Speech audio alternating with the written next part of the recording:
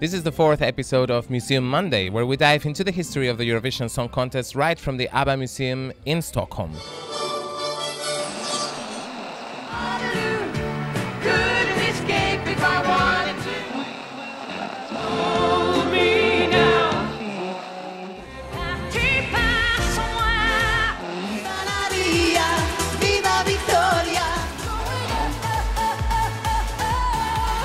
Eurovision has boosted lots of careers over the years. For some of them, that one night changed everything. So how do former winners look back on the Eurovision experience? When that starts, it's like a national hymn to me. Yeah, I stand up.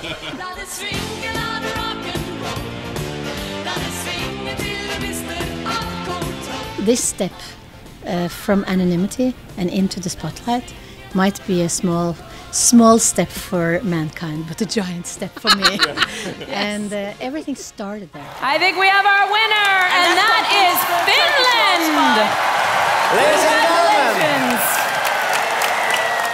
Congratulations! We were the wrong band in the wrong place at the right time. Hard rock, hallelujah!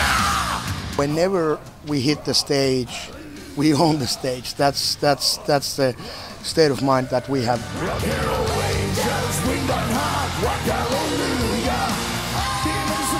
You could ask in the mountains of Norway or in Sicily and show a picture of Lordi, and they would probably know the name, but if they see us, say, oh yeah, that band. Hard rock, hallelujah!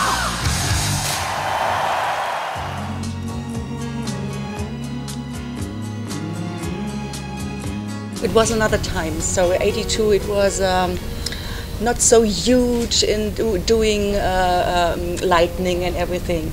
So it was just concentrated on the person and on the song. A little love, a little giving to build a dream for the world. Why can't this moment last forever? The arena was huge. I mean, I've never seen a huge arena like that. The winner of the Eurovision Song Contest 2012 is Sweden! When I really realized that I had won was when I was standing on stage performing, and throughout the first chorus I realized that, wait a minute, I don't have to dance.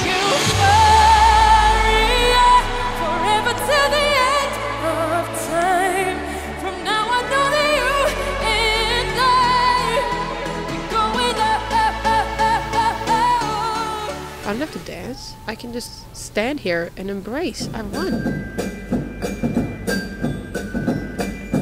Though it hurts to go away. When we opened that show, our song, we all had our backs to the audience, and Martin had to turn round and sing his lead.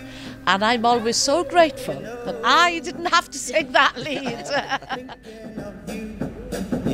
Everything I do. And when he turned round and he began singing, you know, though it hurts to go away, I remember thinking, go on, my son, that's, yeah, you know, it was great. What's another year to someone who's lost everything that he owns? I didn't think about winning the Eurovision.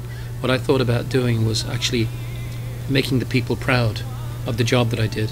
And when I sang the song, before the votes came in, Shea Healy said to me, well, you can't have sung it, better than you sung it now. And that made me happy. Then I knew I could go home, I love you, Ireland. A year. What's another